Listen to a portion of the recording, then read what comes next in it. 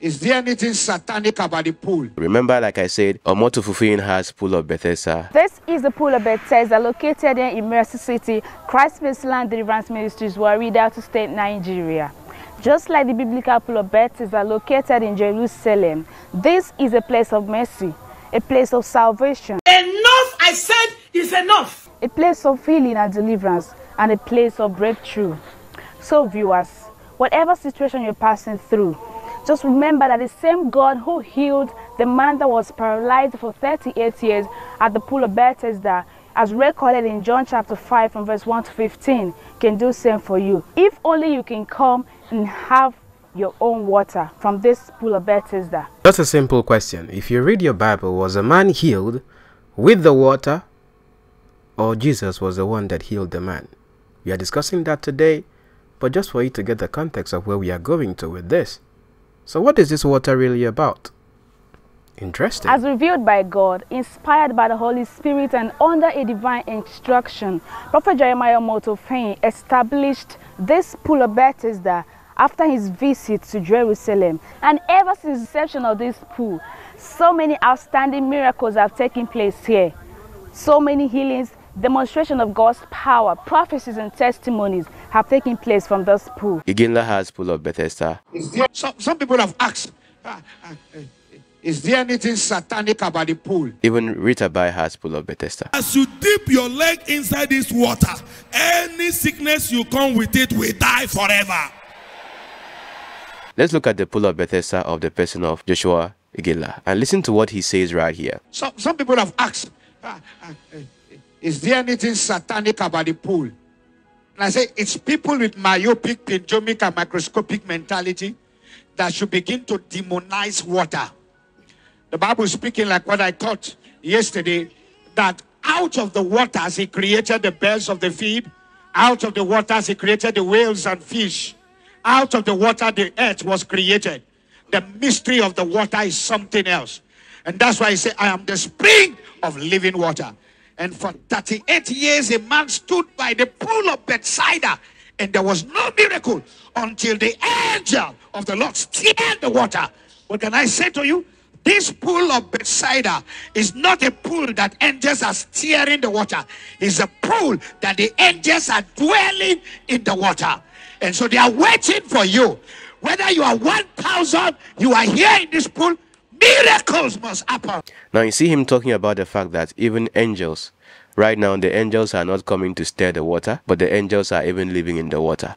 Sometimes yourself, make sure you listen to your idols very well, because I don't see that anything that happens there, so far as is spiritual, to actually be of God. Then there's the cross of Jesus. I have gone to this place. We went to Jerusalem, the shores. It's not too far from Calvary. It's close to Calvary where Jesus was crucified. The Pool of Bethesda is very close. So you now realize the cross of Jesus represents the place of sacrifice, and the healing pool is the grace of God. So this prophetic act is not to be repeated. I have said earlier, if you repeat a prophetic act, you invite the demonic.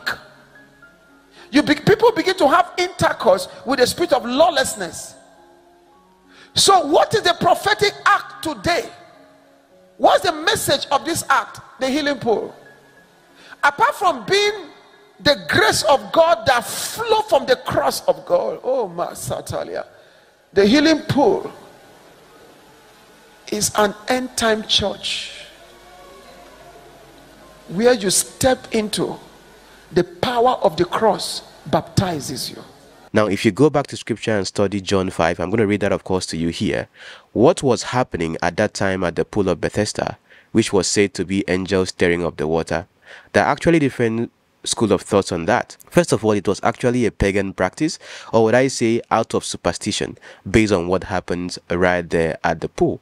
That's why if you read some of your scriptures as well, the part where it says that angels stirred up the water is being removed, and you will see a footnote trying to make you understand that that was not part of the original manuscript of scripture. You see right there a pagan practice as well happening in the church as at then. But let's assume that, okay, let's agree, since your Bible also has it there, that the angels came and stirred up the water. What does Hebrews 1 make you understand about Jesus and the angels. Think about that for a moment. Jesus himself is by far greater than the angels, even though him coming in humanity as well made him a little lower than the angels. But Hebrews as well make us understand very well the difference between Jesus and the angels. As time goes on as well, I will take my time to show you Jesus in the pages of the Old Testament, and I think it's going to be a very interesting experience for you to see how Jesus is uncovered in the Old Testament, even though he's been referred as an angel.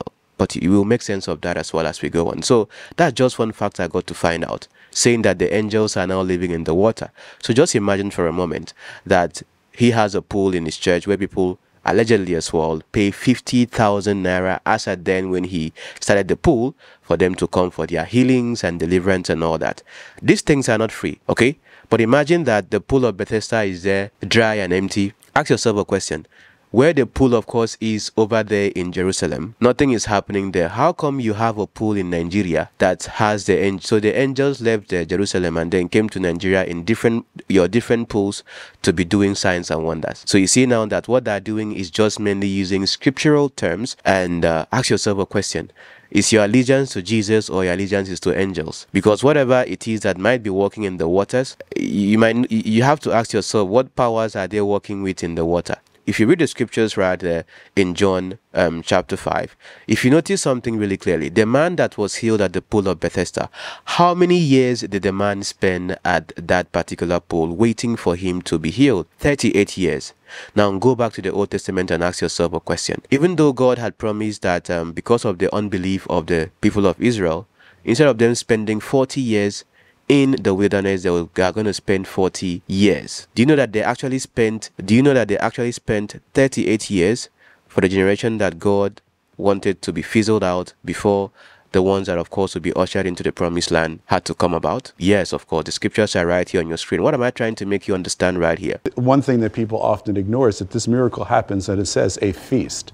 It happened on a Jewish holiday. But the other interesting thing is that it gives the detail that this man had been paralyzed or an invalid for 38 years.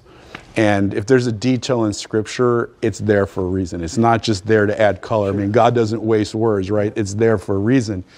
And the interesting thing with that is that Deuteronomy tells us that Israel wandered in the wilderness 38 years because of their unbelief. So basically, his being unable to walk for 38 years is about Israel being in the wilderness 38 years and dying in the desert. And so what he's actually going to do, Jesus is going to do, is going to make this comparison with the religious leaders, which is, are you going to be like the generation that died in the wilderness because of unbelief and doubt and grumbling, or are you going to be like the Joshua and the Caleb and the generation that has faith to go in and take the land? Right. I would advise you as well to study more about the story of the pool of Bethesda, so you get to understand when I talk about the superstition that was also with it. That's why some of your scriptures do not have that and some of them have it. But in the earlier sense, that particular idea of angels stirring up the waters was not there. But of course, it might have been written in the scriptures based on the popular belief at that time. Jesus coming into the picture, the scriptures didn't just mention the man's age for no reason. It was actually for a purpose. So Jesus coming into the picture, knowing quite well that this is what this man wants, and is asking him, do you really want to be made whole? Do you want to be healed? That should also send you a signal, my dear friends. So those who are actually practicing this whole idea of pool of Bethesda and all that, you are still in unbelief. You have not even found God yet. Your syncretism with angels is going to be on the stop. Yes, of course, my dear friend. So you see what I'm talking about here? Some are still living in the shadows. And that's also the problem we have today in Christianity. In the shadows. When Jesus himself, did you see anywhere recorded that after Jesus healed that man at the pool, that they were still having that experience of saying that angels stirred up the waters and then people were being healed? That water does not, that place, even though it exists as well, there's no pool there. Even if there's a pool there, nothing is going to be happening there because Jesus ended it all. Jesus is the fulfillment of scripture. So why don't you look up to Jesus, the author and finisher of your faith? You are still looking for the pool of Bethesda. And because of your gullibility as well, your pastors have created pools by themselves to merchandise and capitalize on your gullibility. Again, my dear friends, learn to know scriptures, because scriptures is the basis for which you can call yourself a Christian.